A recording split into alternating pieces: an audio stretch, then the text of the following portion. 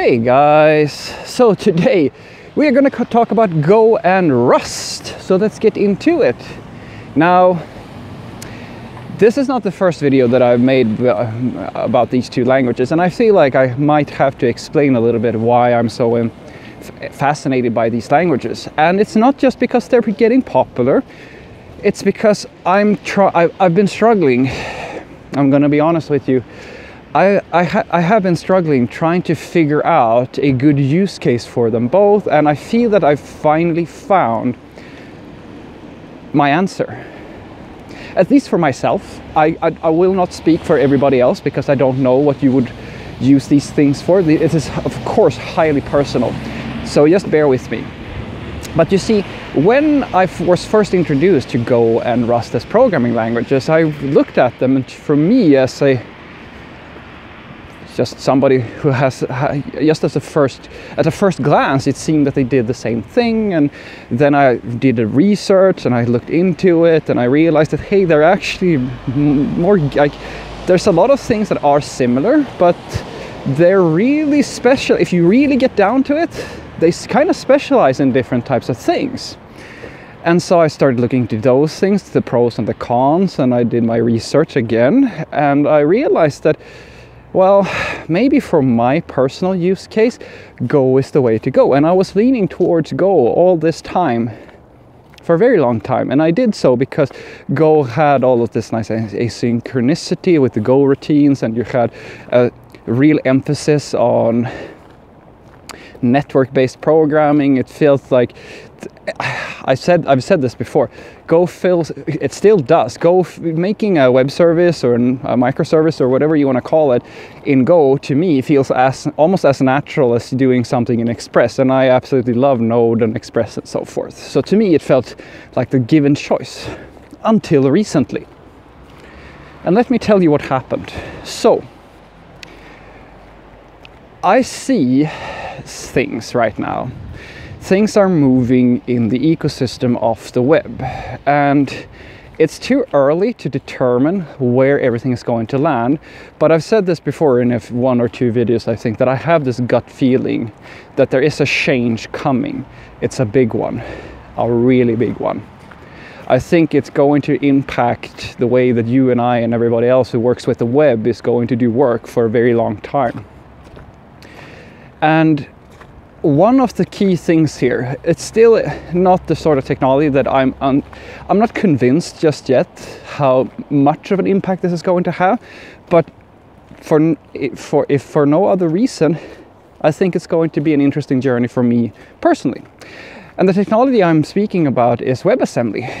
Now, when I was first looking at Rust, and I was trying to be objective, and I was looking at it and I saw, all right, okay, so it's a system level language. It has all these benefits and so forth, but the problem with it is that it's still very early stage. C++ is around, it's been around for so long, it's an industry standard. Why would I possibly choose Rust over something else? And then I came to the conclusion, this was before I started looking into WebAssembly.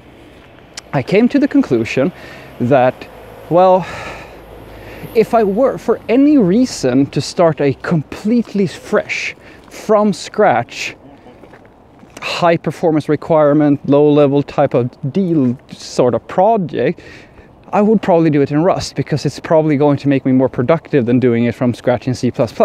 But I sat there and I thought, I can't really find a scenario where I think that because system levels programming is a complicated thing, and it is something that, at least to me, seems to be the sort of industry where you don't really take risks in the same fashion, and that's a good thing in my personal opinion.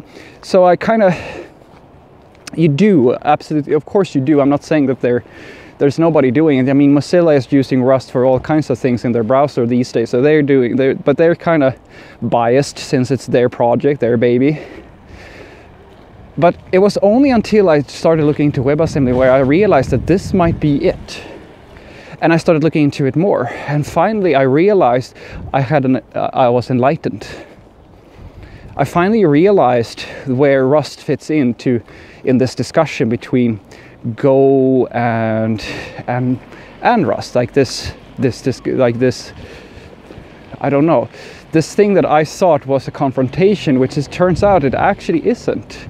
If you really get down to it, it's not, because I'm pretty sure that people will probably tell me that you can do just as well in WebAssembly with Go.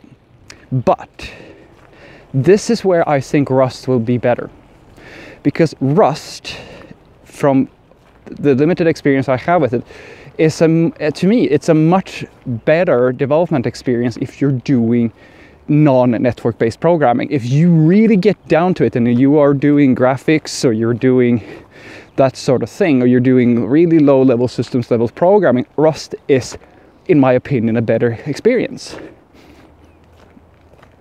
Go is great for network based programming. I think it's great, but I don't really think, like, for me, Rust, that's exactly what I was saying, as I was saying earlier. If I had to start from scratch with a system level problem, I would pick Rust, because of the amazing job they've done with the compiler and addressing the sort of issues that C++ has had for so long.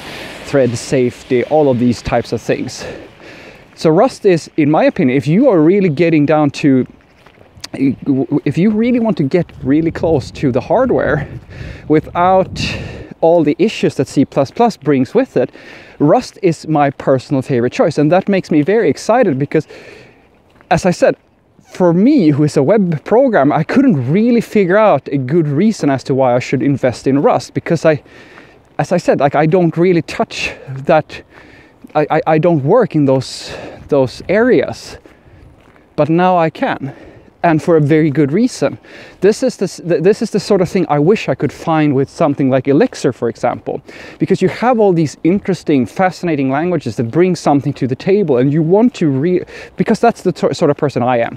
I can absolutely sit and have a toy project and play around with something, but what I really want is to get a chance to work live in the area where the technology that I'm using claims to be exceptionally well suited for solving that sort of problem, right?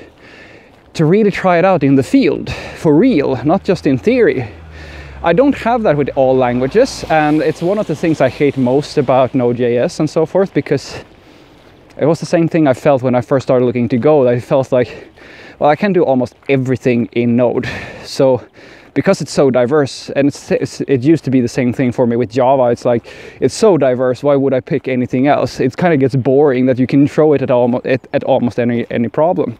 But WebAssembly is not the case, at least not from my experience, or rather from my perspective. So I think that that's the thing that I realized. I think, or rather, this is, as I said, it's a personal gut feeling. I think that Rust is going to be the major player in WebAssembly. And I think that how popular Rust becomes is going to be very closely tied into this piece of technology. How the adoption rate of WebAssembly and how well it does, I think, is going to be the thing that determines how powerful Rust becomes as a language and how adopted it becomes. But if nothing else happens, at least I have found my answer. At least for me, now I know when I would use Rust and when I would use Go. If I am doing network-based programming for a high-performance service, such as a microservice or something like that, or an API or anything like that, where I really need high performance and ideally a type system, Go is a perfect fit. If I'm doing WebAssembly, hardcore WebAssembly, Rust is going to be my go-to. And since that's more likely to happen, that's where I'm going to focus my energy. So I'm going to start doing some more Rust. Have a great day.